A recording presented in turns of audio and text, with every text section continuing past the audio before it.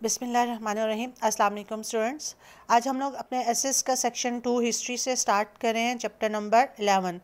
पहला हमारा चैप्टर है the concept of the two nation state, दो कौमी नज़रिए का तसव्वुर, कॉन्सेप्ट दो कौमों का।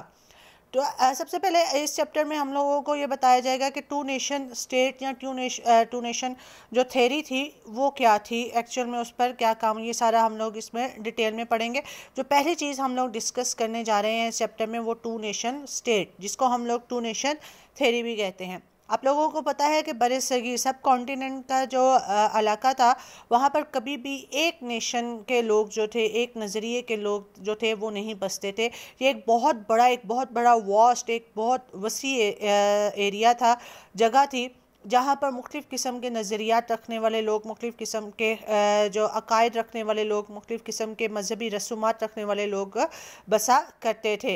ये लोग ना तो आपस में एक दूसरे के साथ मजहबी रसूमात में शरीक होते थे और ना ही एक दूसरे के साथ मेल मिलाप करते थे, ना ही एक दूसरे के साथ शादियाँ करते थे। ये हमेशा अपनी एक इनफरादी हैसियत को कायम रखते थे।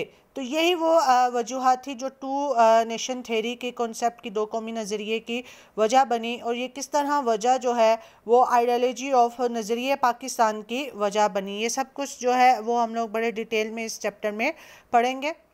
स्टार्ट करते हैं हम इन दिस चैप्टर। इस चैप्टर में we will take a deeper look at the concept of to nation state and the ideology of Pakistan. क्या करेंगे हम इस चैप्टर में बड़ी डीपर बड़ी तफसील से, बड़े डिटेल से जो है वो हम टू नेशन कॉन्सेप्ट को भी पढ़ेंगे और आइडियोलॉजी, नज़रिया पाकिस्तान, वो कौन सी वजूहात थी, वो कौन सा नज़रिया था, वो क्या सोच थी जो पाकिस्तान की इंडिपेंडेंस, पाकिस्तान की आज़ादी की वजह बनी।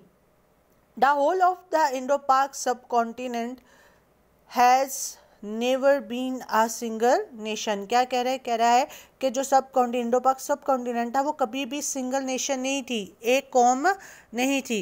इट इज़ सो वास्ट, ये इतनी वसी थी, दैट इन द पास्ट के माजी में with the slow and difficult communication, कि इनके दरमियान में जो कम्युनिकेशन गैप था वो भी बहुत ज़्यादा था। ज़्यादातर इनकी ज़ुबानें बहुत एक दूसरे से मुख्तलिफ थी, ये एक ज़ुबान नहीं बोलते थे। इनका जो कम्युनिकेशन, आपस में बातचीत का जो निज़ाम था वो बहुत ज़्यादा कमज़ोर था। It was impossible for a single ruler to govern the whole of it. ये एक तरह से नामुमकिन था कि पूरे मुल्क पर, पूरे जो एरिया है वहाँ पर एक ही रूलर को रखा जाए, क्योंकि एरिया बहुत बड़ा था, बहुत वसी हो चुका था। जो आज 3 मुल्क हैं, पाकिस्तान, इंडिया, बांग्लादेश, वो एक मुल्क हुआ करता था। तो वो इतना वसी इलाका था कि तो पूरे एक इंसान के लिए, एक रूलर के लिए उसको उस पर हुकूमत करना मुश्किल था। Even at the height of the Mughal power under Aurangzeb, even के यहाँ तक के जो मुग़ल पावर औरंगज़ेब था उसके दौर में, जो कि हम कहते हैं कि the most powerful as of Mughal empire की सबसे पावरफुल एज औरंगज़ेब का दौर था, उसमें भी the southern tip of the sub continent was independent, के जो साउदर्न टिप तो थी, जो साउदर्न इलाका था सब कॉन्टिनेंट, वो अपनी तरफ से आज़ाद था। And much of the rest of the country accept the north local rulers had a great deal of freedom.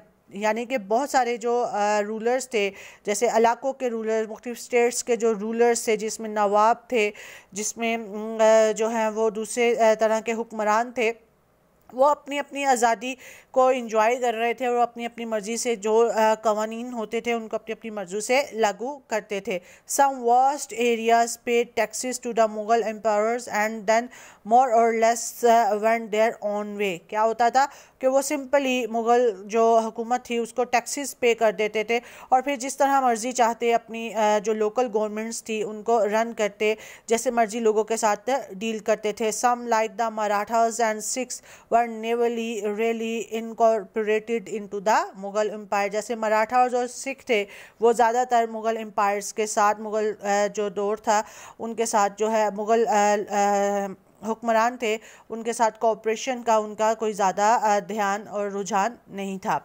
British India, Although Britain directly ruled less than half of India by the 20th century, 20वीं सदी तक जो है वो तकरीबन जो Britain थे, जो बरतानिया के लोग थे, वो आधे से ज़्यादा जो इंडिया है उस पर अपनी हुकूमत कायम कर चुके थे. She had adviser in many state which were nominally independent. लेकिन क्या था, वो भी डायरेक्टली उस पर जो है हुकूमत नहीं कर रहे थे, बल्कि उन्होंने अपने बहुत से एडवाइज़र्स रखे हुए थे, अपने कह सकते हैं कि अपने लिंक लोगों को वहाँ पर रखा हुआ था, जो उन लोगों को जो है आज़ादी के साथ अगर वो चाहते थे जो इन्फॉर्म वो देते थे, उनको इन्फॉर्मेशन देते थे, उन पर वो काम करते थे. अदरवाइज़ वो डायरेक्टली पूरे इंडिया पर रूल नहीं कर पा रहे थे. Bye 9/11 there were more than 560 of these independent states, ranging from an area of few square kilometer to huge Hyderabad in the Deccan. क्या हुआ था, दक्कन से लेकर हैदराबाद बहुत सी ऐसी स्टेट्स थी, 560 ऐसी स्टेट्स थी जो कि पूरी इंडिपेंडेंट खुद मुख्तार स्टेट्स की तरफ है, यानी कि अपने फैसले खुद करने के हक में काम कर रही थी. With 2,12,000 square kilometre. Though most kept up the pretense that they were free, they would be unlikely to do anything of which the British did not approve. ऐसा था कि ये इंडिपेंडेंट भी थी और डिपेंडेंट भी थी.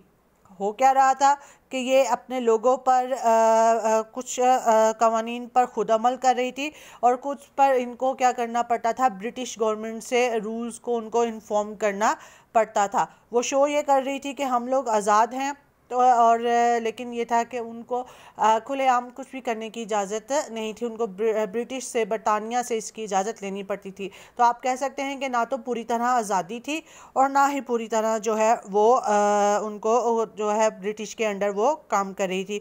ये वो एक हल्की सा इंट्रोडक्शन था इस चैप्टर का, जिसमें हम लोगों का एक माइंड जो है वो बिल्ड हो गया है कि इस चैप्टर में एक्चुअल में हम लोग क्या पढ़ रहे हैं. In the further lecture, next lectures में हम लोग इसकी रीडिंग और इसके साथ साथ इसके क्वेश्चन आंसर्स को डील करने की कोशिश करेंगे और जो है वो बाकी काम जो है अपना स्टार्ट करेंगे. लेकिन इसमें जो है वो सबसे पहली जो चीज़ हम लोग करेंगे वो ये है कि टू नेशन स्टेट्स के साथ साथ रीडिंग के साथ साथ जो नेक्स्ट अगले चैप्टर्स होंगे उनमें आपको इसके साथ लॉन्ग क्वेश्चंस का मटेरियल भी प्रोवाइड कर दिया जाएगा. अल्लाह हाफिज़.